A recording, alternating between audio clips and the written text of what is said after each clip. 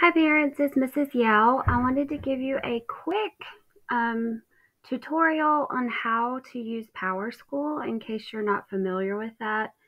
So I'm going to just give you a quick rundown. So first steps, the easiest way to get there is make sure you are not using the app. The app is not very user friendly, and a lot of times it's very inaccurate and it gives you old grades from a quarter before instead of the current quarter. So I recommend that you always use the website version.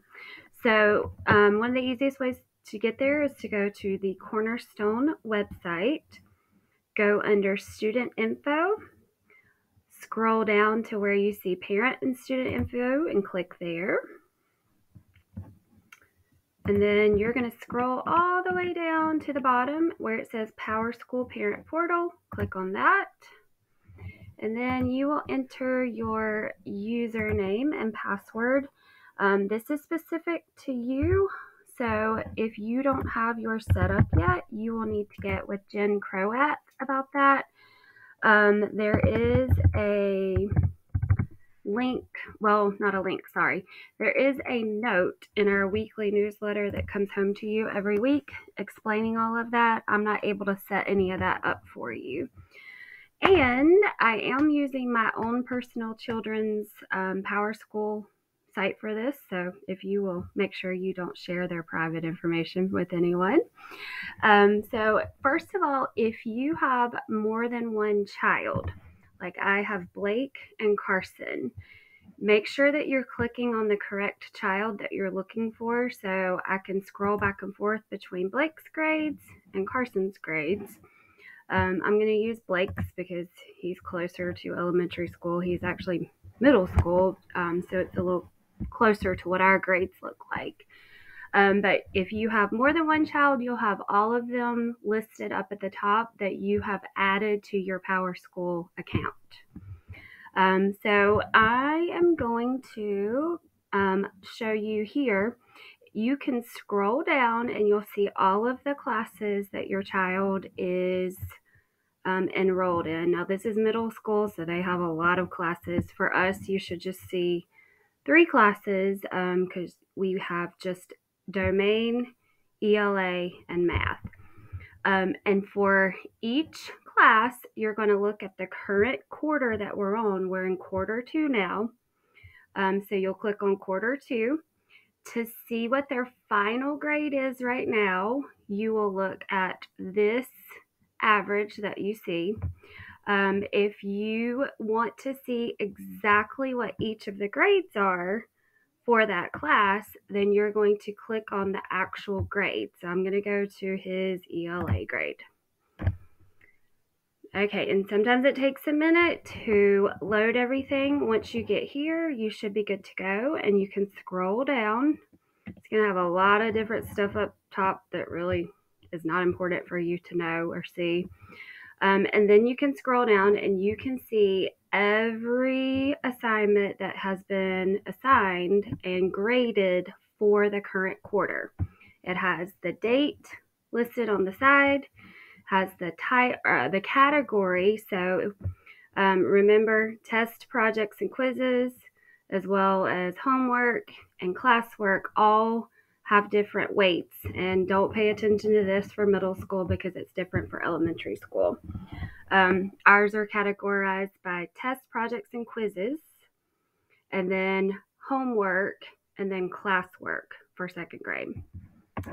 So you can look at each of the individual assignments and look to see what the score is and the grade. In the middle here, beside each assignment, there will be a flag or a box for a flag. They may not necessarily have a code there if the assignment was turned in on time. For instance, Blake was absent this day, so his teacher marked it as he was absent.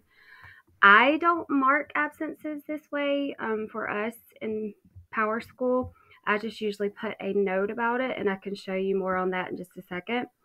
So I'm going to see if I can click on one of his grades to see if I can find one that has an actual flag. So when you get to this part, don't worry about clicking the back button. Just go right back over here to where it says grades and attendance. Click on that, and it will take you back to his list of all of his grades. So I'm actually going to go on his math grade because I think I saw some flags there earlier. Bear with me here for a second. Okay, so for example, this flag right here, he is exempted because he was absent that day. If you go down to the very bottom of the page, there's a legend that shows you what each of the different flags stand for. The purple one with a slash through it is exempt from the final grade. I usually only use that if there's a special circumstance. For instance, maybe someone was pulled out to a special class while we were doing an assignment, and they were not able to complete what we were doing and they missed the lesson. If that's the case, I would exempt them from that. Most of the time, the ones that you will see for our class are either going to be the red clock, which means something was turned in late, or the yellowish orange exclamation mark. That means something is missing. That means it has not been turned in. Now remember, for just my sanity and organization of PowerSchool and making things easier on me, if something is late and missing, I always mark it as a 0. So you will see a grade that says 0. But when they turn the assignment in, I go in PowerSchool and change that. Also, there is a speech bubble, a blue speech bubble. That means there's a comment beside it. So I don't think it shows up over here because if you look here, there's a comment here and there's no speech bubble. If you go up to the top of this column, you'll see the little speech bubble to let you know that that does mean there is a comment. So for example, if I click here, his teacher, this was and just a note that she wrote to help her, saying that the shortcut code was JZD. I usually will write something there like must be turned in by a certain date. I might write the student was absent, so that way I will remember that's why they haven't turned it in yet, not to count it late till after a certain amount of days. I might write that if the student has a low grade on something that I'm allowing them to do corrections on, I might write something like, I gave the paper back for the student to correct on Monday.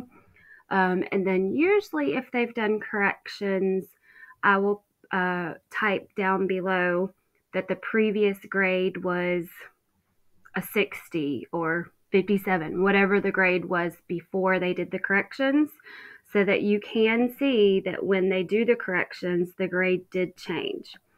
So that you, anytime you see, I'm going to click OK here, sorry.